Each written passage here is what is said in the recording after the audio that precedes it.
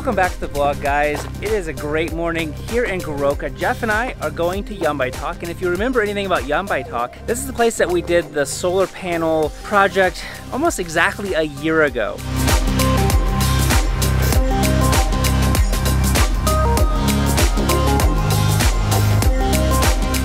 So here we are in Goroka, and we are heading up to Yambaitok, like I said, 110 nautical miles away, which takes us right by our tallest mountain here in Papua New Guinea, just shy of 15,000 feet, Mount Wilhelm. We're expecting some clouds right in this area right here because, well, there's always clouds right there. It's a really tight area, but what I think I'm gonna try to do is actually have Jeff fly the low route through there, just to force ourselves to be flying around weather. So last week when I was out there with Jeff, the doctor said he'd like to do an official thank you for the solar panel project.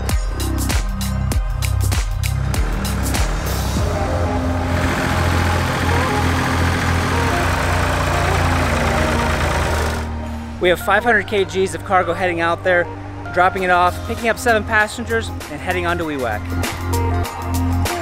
So last week they told me that they're going to be giving me some belums, which are like a handbag that they make here in Papua New Guinea, as well as some bow and arrow stuff. I thought it'd be really cool to be able to give that kind of stuff right back to the patrons and members, the people who support this channel. So when I head back to the States this summer in June, I'm going to be bringing that stuff back with me and then sending it out to you guys.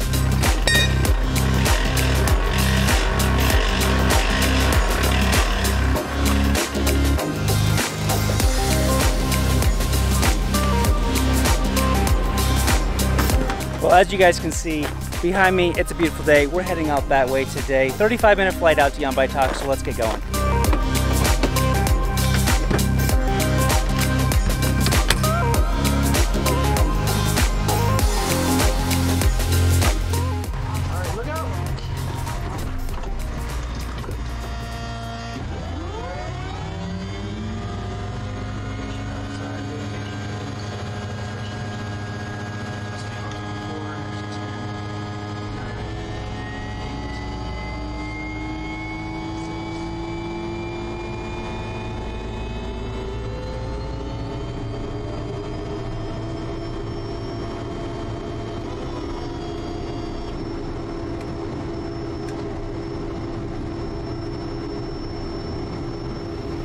Well, I thought for this particular flight, we're going to go there a different way that we don't normally go. We're actually going to go around the right side, the north side of Mount Wilhelm, because it's such a beautiful day out, and because I'm just wanting Jeff to continue to fill in all of the mental map of Papua New Guinea.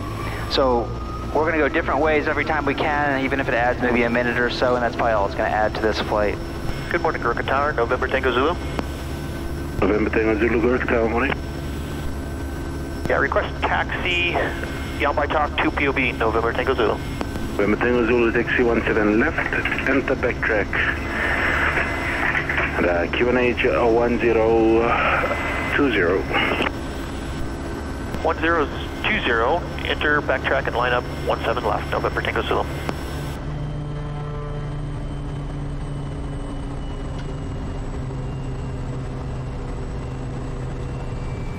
Alright, so our trims are set. Board point is going to be the taxiway. We want to see 50 knots by then. If we don't have that, then it's going to be full reverse, max braking, flaps up. If we're going to be going off the end, it's going to be cut off, pull off, and turn off. After rotation, it's going to be EPL. You have power failure. EPL, that doesn't work. It's going to be idle, feather, cut off, pull off, turn off. And then we're at pretty much gross weight, so 96, 90. And 80 on our flap speeds. I'm going to put in the Asaro North instead of the Osaloka, just because I think it'll be a little bit more direct where we actually want to go. And we might want to mention that to him too, just so there's no confusion as to why we're going that far north. Crooked Tower, November Tango Zulu's ready for departure, and we're going to be tracking for this our north gap, then to Yambaitok. Tango Zulu 17 left, I make right 10, clear for takeoff. 17 left, clear for takeoff, right turn, November Tango Zulu.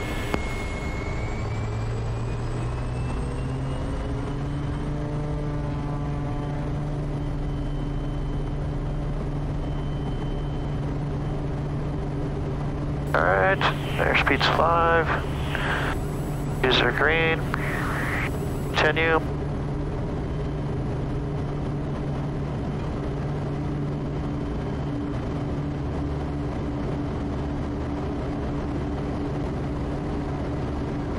Wild how hazy it is today. I think it's going to be another one of those stinking hot days.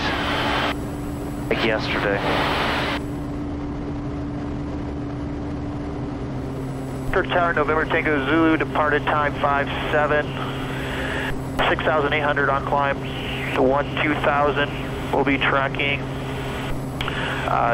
302 up to 10 miles left of track, estimating Yambaitok 38. Right of track. Correction, and it'll be right of track, November Tango Zulu. November Tango Zulu, say again, deviation. 10 miles right of track.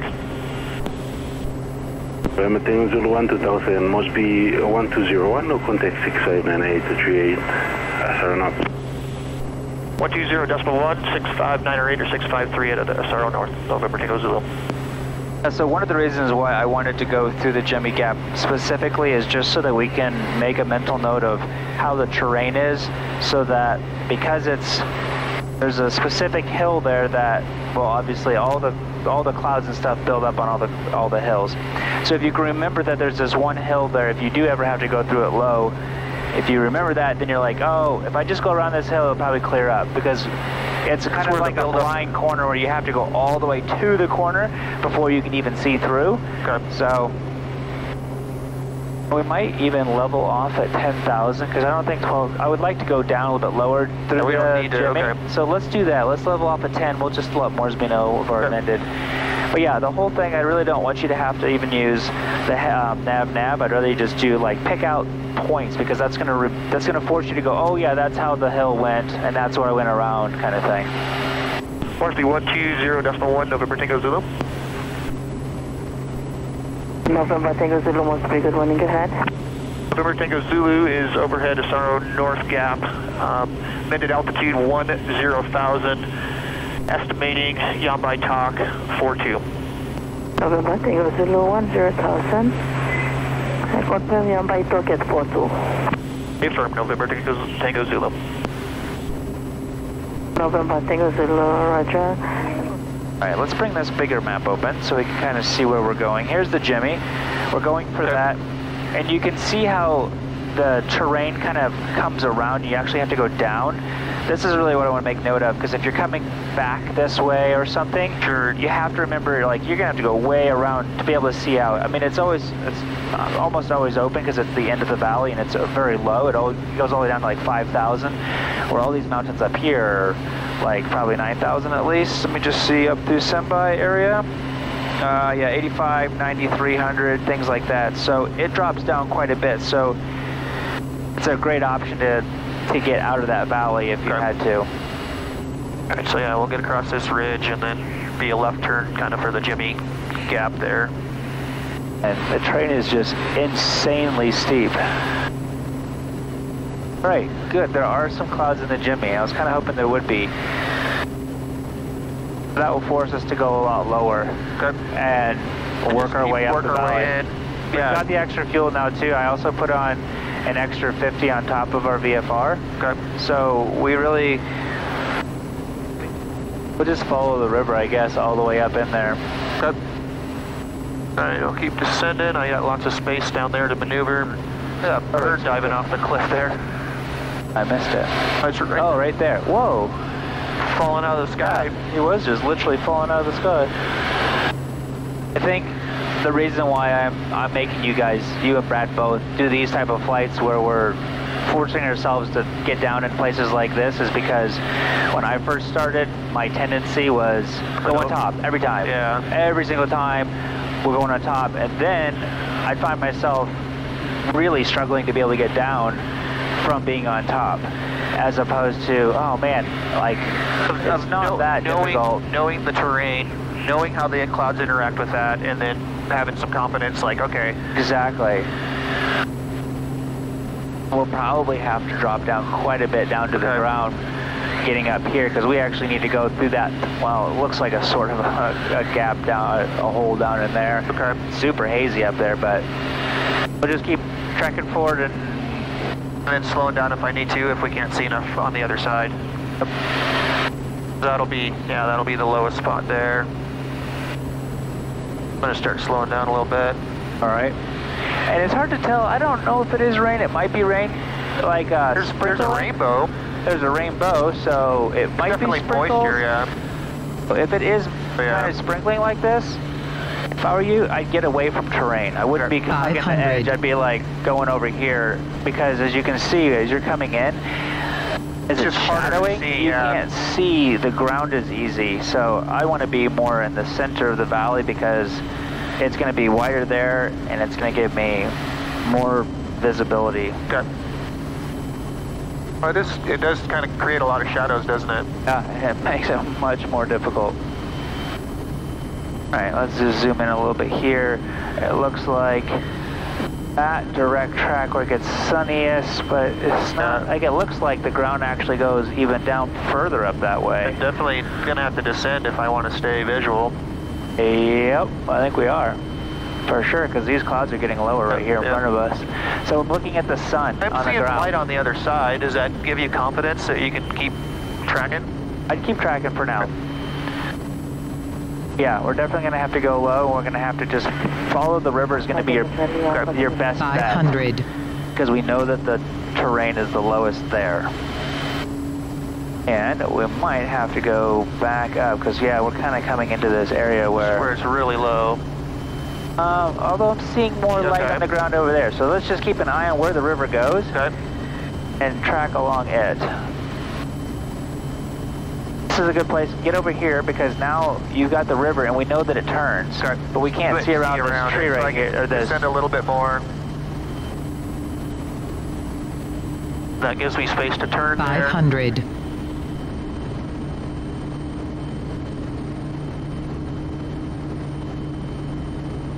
Hard to see up in there. I mean, it's just that low. It is kind of hard to see up in there. So go around this cloud here and don't be climbing though, because we're getting up closer up now.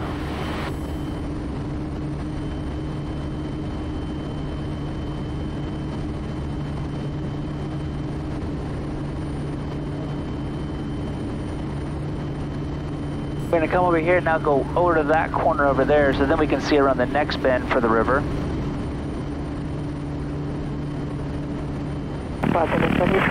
We're just quickly looking at this too, just making sure that we're not getting ourselves to a point where it's all red. Lowering terrain, or we don't have lowering terrain. And hopefully we don't have to get back out of here at all. So we can pop up out of it there. This is getting really tight in here, so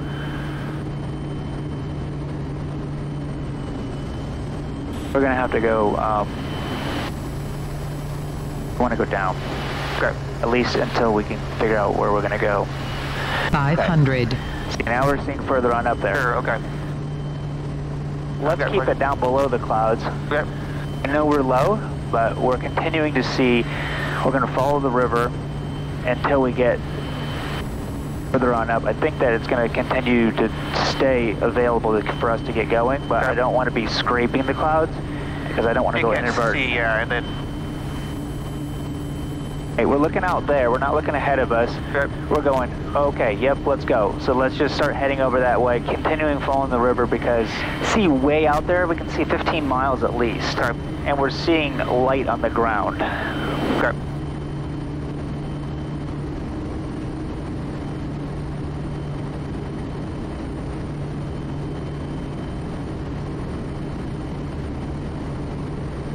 You see more bright shining down on the ground, which means that there's going to be some holes in the clouds. If we have to, we can always go back up potentially there.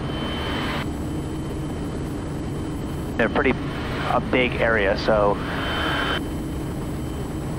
still we might want to actually, I'm just trying to think, we've got quite a ways yet to go. Okay. Yeah, okay. We might want to potentially head over that way and start trying to climb up and out of here, because I think what was going to happen... Which way do you want to climb out?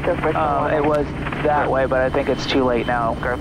I don't think you're going to be able to climb that. Maybe if right through there, we probably can. Okay. Let's do that. And that way we don't get stuck down here.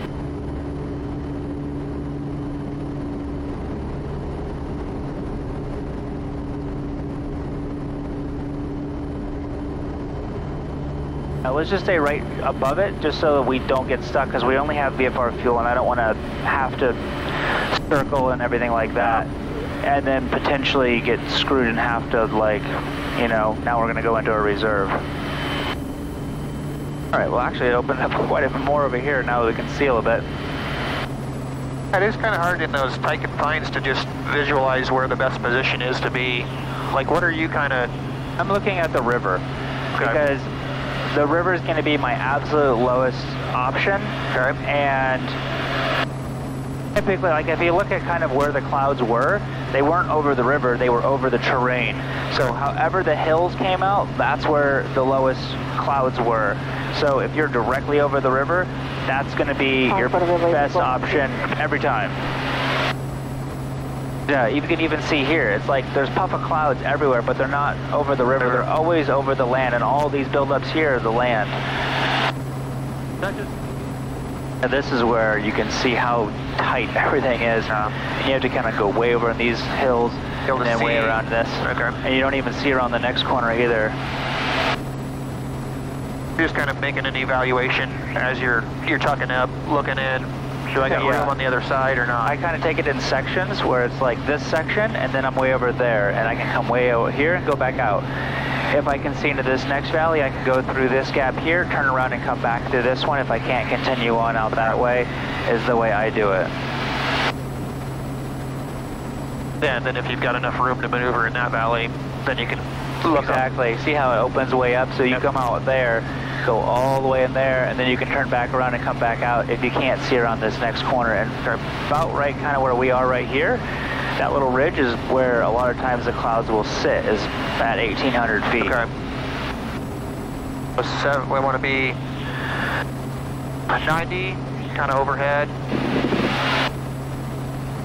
and then 80 turning our base, and then want to be 75 as we're getting ready to turn off flying real slow into 70. Okay. And then 1,500, 1,250, and then I think we're shooting for those trees right at about 900. Lights and inlet. Kind of get over this side and then bank it. That'll give me a good look at the runway, good look at the windsock. Okay. Winds right now are coming up the valley, which is great. It means that you'll have probably like just a quartering headwind or something, as opposed to the tailwind. There's like a big dirt patch right at the windsock. Still maybe a little bit past that is a great place to touch down, which is just, so the windsock is in between the first cone and the second cone. Okay. So if you land between that windsock and the first 500. Second cone in, that's a good spot. You want to be that 1250, going to 80.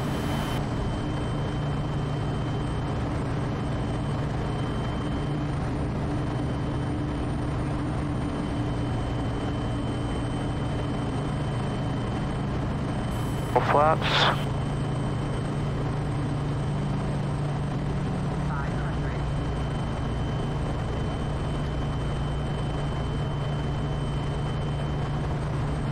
I know it's a headwind.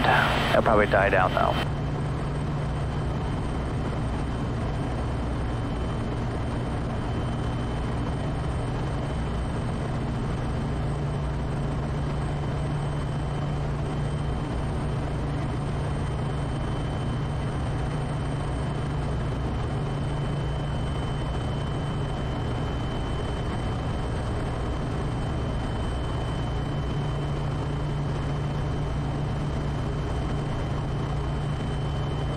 Alright, so 200 feet, or 200, our descent rate's coming in, 2 knots fast, and 3 knots of headwind. There's 650, 5 knots fast.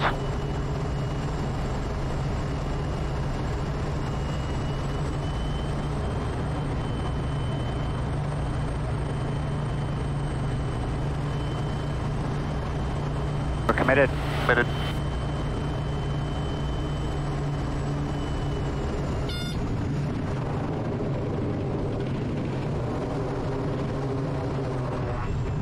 All right, nicely done.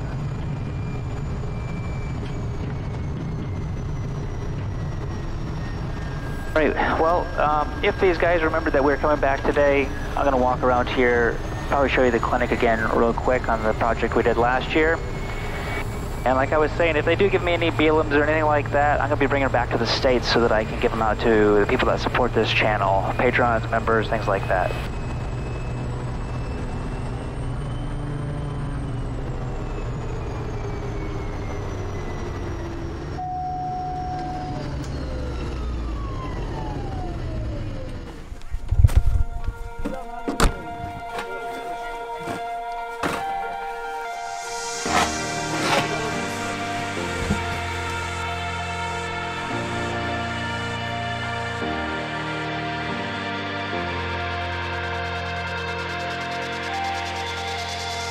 All right, take 2.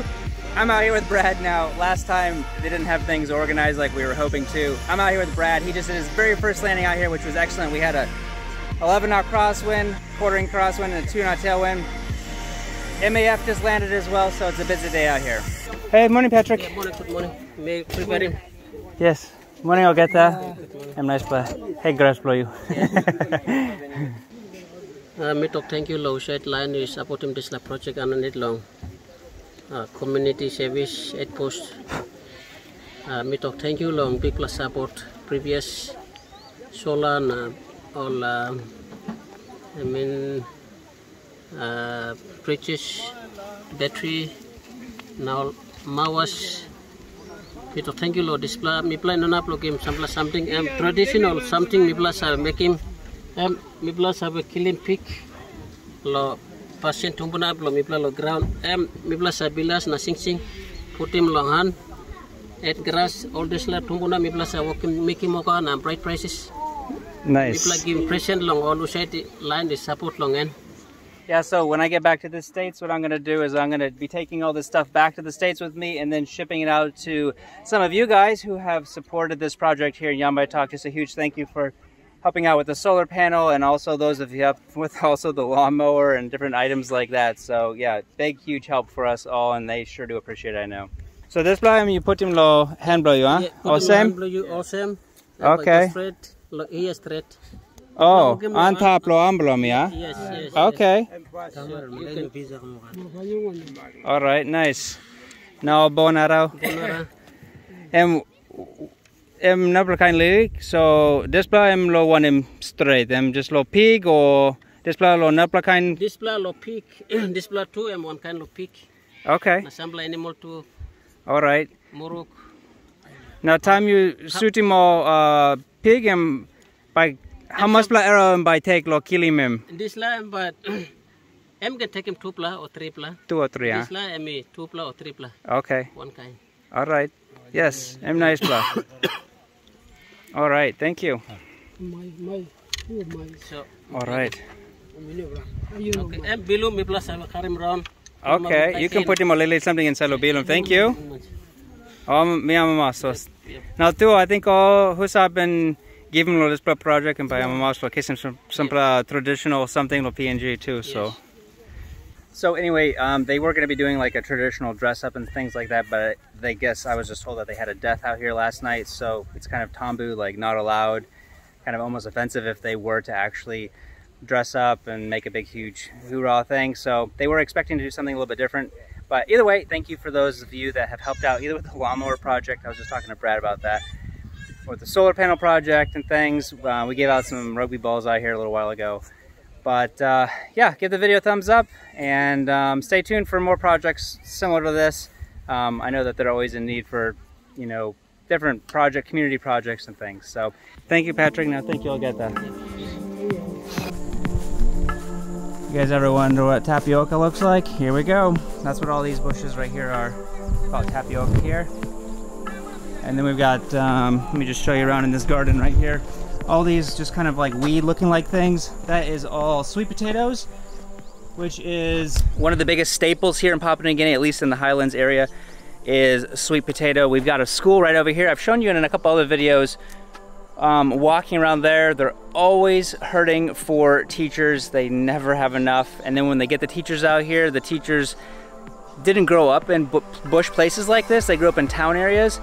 So it's a huge adjustment culturally for them as well. And many times the teachers just jet out of here after a couple months because they're like, yeah, this isn't the type of living that I want to live in anymore. I want to go back to the city.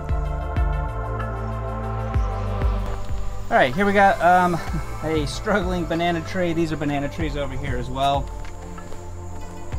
And then this little building right here, this is their medical clinic. The solar panels are just on the other side of it. I've walked through that if I can remember. I will actually link the video where we actually talked with Patrick, showed you inside kind of what we have here. They have a cooler here for their vaccines and stuff. Morning. Well, it really is beautiful out here. We've got, looks to be an avocado tree right here. Either that or mango. Their leaves kind of look very similar, although it looks like avocado to me. It's interesting, just the different locations that we go, the different style of housing. Every place is a little bit different. The more Sepik down by the river, they have houses on stilts. Here we're only at like 500 feet MSL above the sea level. And their houses are very similar to the ones that we have in the highlands. The walls are just made out of this stuff called pit. It's like kind of bamboo, but a little bit thinner, you know, like that big, and they just beat it all out, flatten it out, and then weave it. It's a really long process. And, oh, coconut just fell. And then the roofing and stuff is just a grass that they've layered up, many layers. And yeah, they do leak sometimes. And the houses, I think, typically last around 5 years before they have to build another house.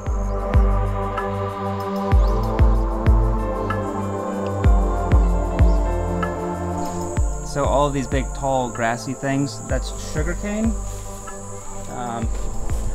You can see down here they just grow and they, I don't know, they probably get to be like six feet or so tall. This right here is taro. Well, that's about it here for guys. Jeff and I are heading on to Wewak and then back to Goroka for the day. Thanks for taking the time to watch. See you guys next time.